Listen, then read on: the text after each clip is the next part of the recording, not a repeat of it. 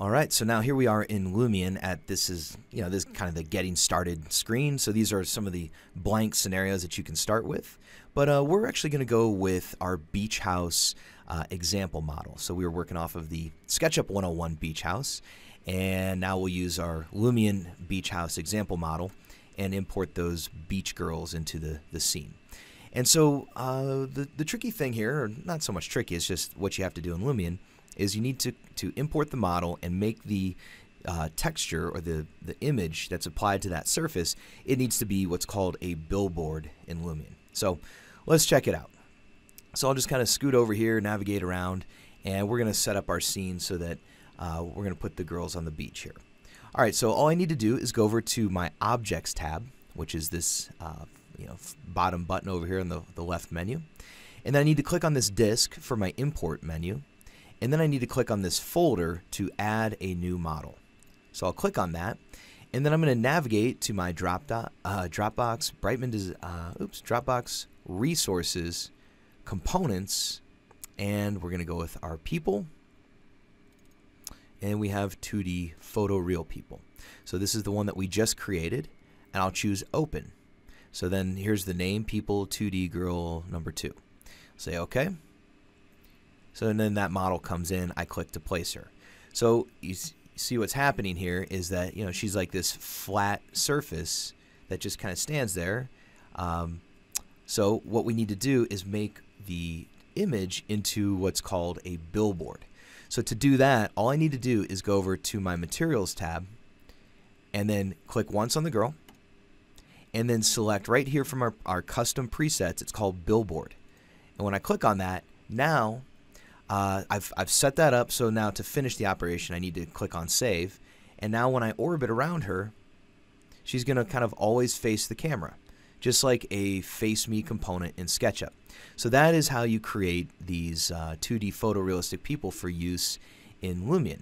So we can add another one. So I'll go to my Objects, add a new model, and let's grab the other girl there, say OK, and we'll set her kind of right down here. Same deal, I need to just go to my Materials, click once on the image, and then click on Billboard.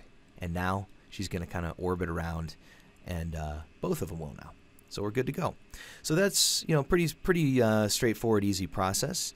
And at this point now I can go and we'll say OK or save to finish that operation. And then let's check out some of the still images that have already been set up. So we've got like one down here on the beach, so now we've got them out there. That one's kind of cool. Maybe I'll scoot forward a bit and then lower myself just a little there. Sweet. Looks good. So we'll update our camera just like that. And now we can render this out. So maybe I guess my view, I want to get more of our 2D people in there so we can really see the difference it's making. So we'll render this at a high res, like 3840 by 2160. I'm going to throw this in my desktop temp folder and call it image number 1 and hit save, and let's just see how that looks. So now that renders out, and Lumion renders extremely quickly. It's what we love about it, and that'll look pretty good. 64 passes. Got a little bit of the global illumination happening, so we'll let that go. And just while that's running, just keep in mind that you'll notice that both of these women that we've added to our scene here are cut out photos, and the pictures from which they were cut out were taken outside. So you really want to pay attention to the lighting of the 2D entourage when you're placing them, because if you place like these girls in a office setting, not only are their clothes kind of out of place, but the sunlight and the intense lighting just doesn't quite look right. So you really want to make sure that you're using people that have been lit properly, whether inside or outside. Just pay attention to that stuff. And they do a good job on all of those different websites to provide plenty of options for that. So also, in the foreground, I keep the higher res 2D people, and then in the background, we've got our 3D people. So I just find that the 3D people, if you're trying to get that more photorealistic effect, it's better to use the 2D people. Let's look at our image. So I'll go to my temp folder, and I've got image number 1. So there it is. So kind of blends in pretty nice, looks good, and Pretty easy.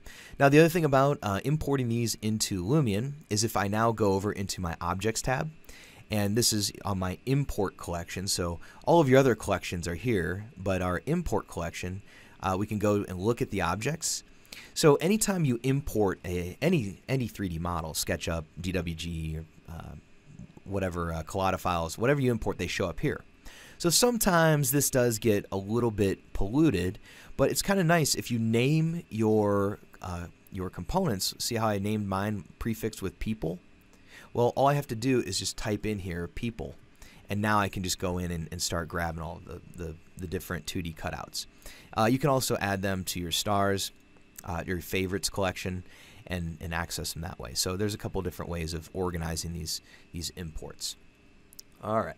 So I mentioned too that when I was over here at let's see which one, Viz People's free stuff, they've got free music as well. So I thought while we're at it, let's download the free music that they offer, and in Lumion, let's go over here and to our timeline and take a look at our movie, and let's add a soundtrack to our movie.